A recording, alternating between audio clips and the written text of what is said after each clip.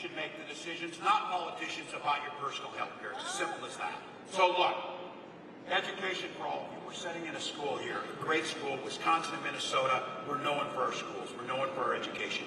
We know that that's a ticket to the middle class, shouldn't be a ticket to debt. So be very clear about it. Investing in education, investing in our teachers, investing in the future is another one of those. When we all do better, we all do better.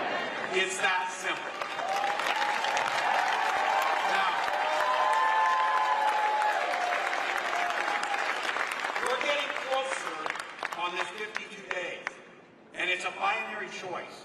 I know, it boggles my mind too that there are two people who are going to be president.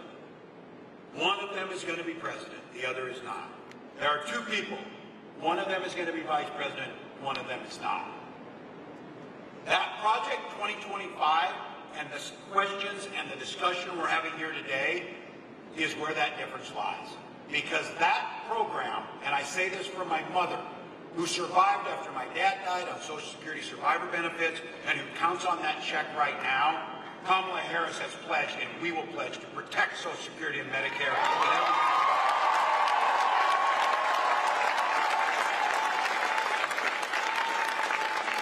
This one is the difference. People see the world from where they stand.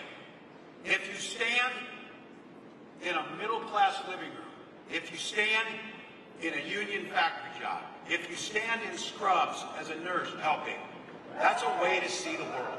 That's a way to see the world. If you stand, or more likely sit, in Mar-a-Lago, or in a venture capitalist high-rise on Wall Street, why would you care if the Social Security check shows up? You don't care about it because you don't need it. So you're looking for the tax cut. Well, I'll tell you who does need it. My mom. She pays for her heat. She pays for food with her Social Security check, and it is the best anti-poverty program ever devised in this country.